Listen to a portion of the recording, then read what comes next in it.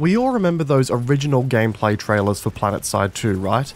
Those ones from like way back in the day, like 2012, 2011 era. Remember how flamethrowers on mech suits used to be a thing? An indiscriminate weapon of mass destruction that would just paste an area in damage while the user on the right side of it laughed all the way to the charred bank. Well, I'm sorry to disappoint any pyromaniacs out there, but well, there's still no flamethrowers in the game for infantry yet. But when it comes to, getting the same message across, this might be your next best bet. G'day there once again viewers, your mate Kamikaze78 here, and today we are making a long overdue return to the Time to Gear Up series.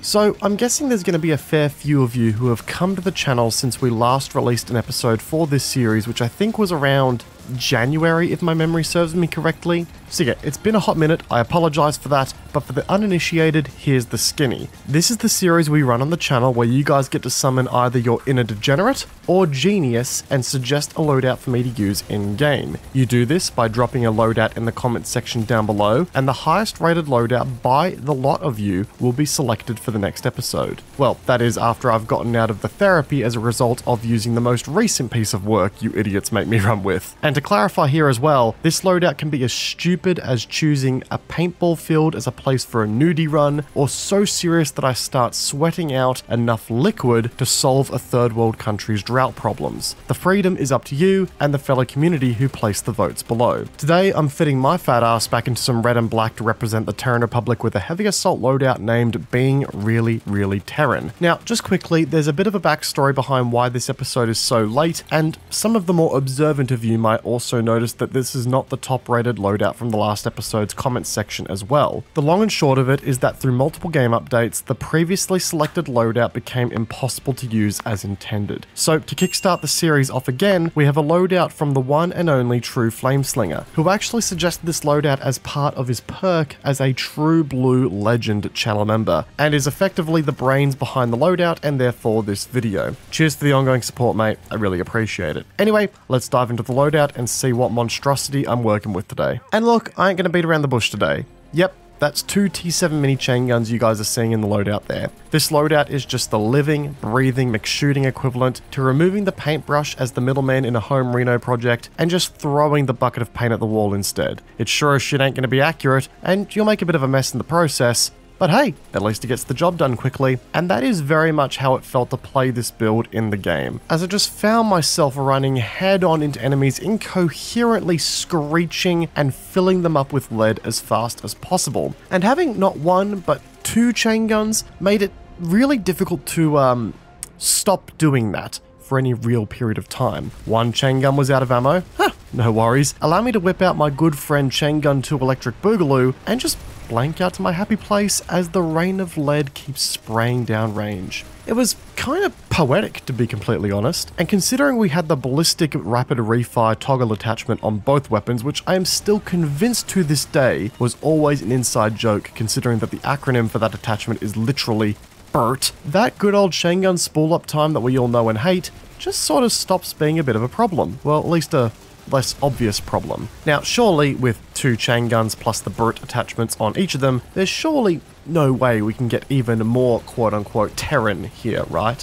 Step aside, amateur, this must be your first time here. Papa Terran is here with the Firestorm implant here as well. For those out of the loop here, this is an implant that offers an 8% boost to your rate of fire for 3 seconds after you kill an opponent with a weapon, at the cost of negatively impacting both your recoil and cone of fire handling. Truth be told, this is an implant I find myself very rarely running, considering, well, the downsides. But on the chain guns and their sort of fuck everything in that general direction approach to everything in life, it works a little too well because the negative impacts just don't really matter here, with the bump in rate of fire jumping up to a whopping 918 rounds per minute on said chain guns. It's nasty. For transparency's sake, the other implant we are running today is Athlete, less critical to the build but worth noting. Now obviously we're going to have to be able to take the same degree of punishment that we're dishing out, which brings us to our ability slot. Now old mate Flame here left this up to personal choice, and I opted for the Adrenaline Shield for the majority of this time because, well,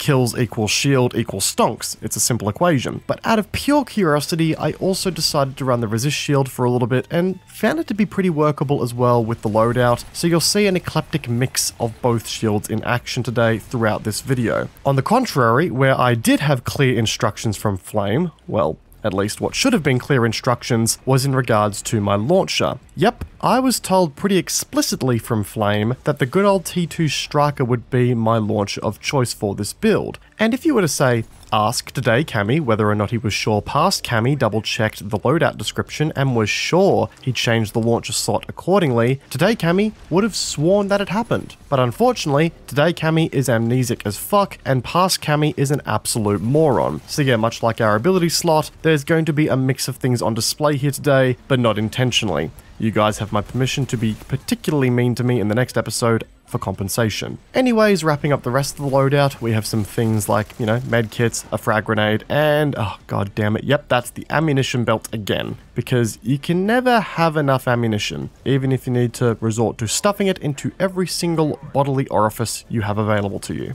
So yeah boys, that's the build for the day, and look, I think the name does it justice. This thing is about as Terran Republic as it gets. But how much is it going to cost you to get to this point? Well, yeah, look, for transparency's sake everyone, I had to spend real money to unlock the bundle to make this loadout possible with the Anniversary Edition chain gun. I also spent some money on implant loot box and felt really friggin' slimy afterwards to get the necessary ISO to unlock and upgrade Firestorm. Certs-wise, this is also going to set you back anywhere between 3250 and 6800 certs. So, in total, the GDP of a small country plus your self-respect. Not bad in this economy, to be completely honest. But yeah, beyond being a big old gaping hole in my wallet, this loadout also breaks some other records on the battlefield as well, without question. Stuff like how many rounds I fired during the recording session, how much noise, like physical noise, does this loadout make, how many people did I hit and didn't kill per session just because, you know, I grazed them with a chain gun shot. The works really. And Flame had this to say in relation to the build here as well. Ever wonder about Ducker and how to find more of it? Look no further, recruit. Today's training will encompass the maximum amount of Ducker possible to throw out any possibility of scum, in both Rebel and Zealot verities, being able to resist the combined might of the Terran Republics. So, get your boots strapped on, because we're learning about being really, really Terran. Essentially, Ducker is king here, and it shows. This loadout is, honest to God, just the ultimate representation of the TR Giga Chad. You may not like it, but this is what peak performance looks like for the lads in red and black. I mean, when your entire personality is built on morphing yourself into a walking A10 Warthog and barrel stuffing some poor degenerate wearing spandex with your chain gun, I mean, come on. Are you really going to be able to beat that? The answer is no. In all honesty, it's been a minute since I've unironically used the chain gun, let alone fucking two of them at the same time. And there's something a tad bit special about this little number here. Is using this weapon going to make you practice techniques that will say, make you better at the game? Or, you know, make you better at the game more so with any other more conventional infantry weapon out there?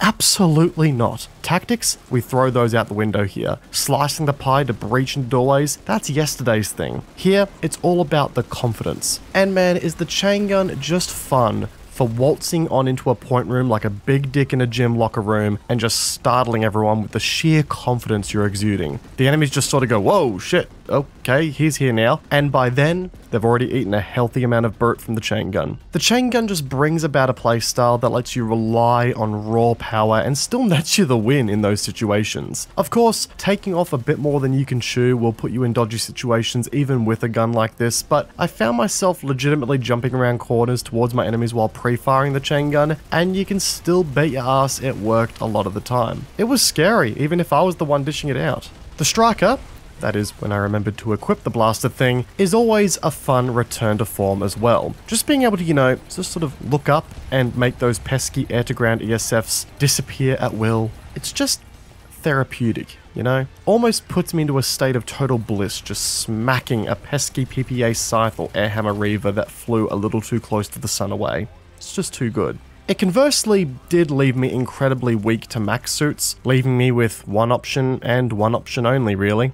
trying to just outburt them with the chain gun. It kind of just resulted in some hilarious moments where I just sort of charged down a max suit, screaming out a war cry I didn't even know I had in me, laying bullets into him.